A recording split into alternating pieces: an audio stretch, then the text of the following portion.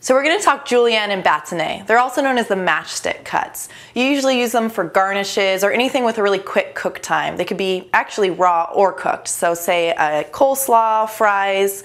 The thing is, they're kind of a pain to make, as you can see here. The bâtonnet is 2 inches by 1/4 inch and 1/4 inch. The Julienne 2 inches by 1/8 of an inch and 1/8 of an inch. If you're a little scared of your knife skills, go ahead and try that out on the mandolin. You want to take whatever you're going to cut and square it off. You're trying to basically make it into a rectangle. All these odd shaped vegetables, as long as you square them off, then you can cut them in any shape you want. So once you've done that, then you put it back up on your board. For Julienne, you're going to cut them into 1/8 inch planks like this. If I were to take these into 1/4 inch planks, it would actually be called a bâtonnet. You mostly see that for fries. Now that I've done that, all you got to do is stack them on top of each other. So my little planks got a little out of control. Hold on. They're having way too much fun. Now go ahead and go across like this, and you've got Julienne. This is actually the beginning of a dice, and we'll show you that next.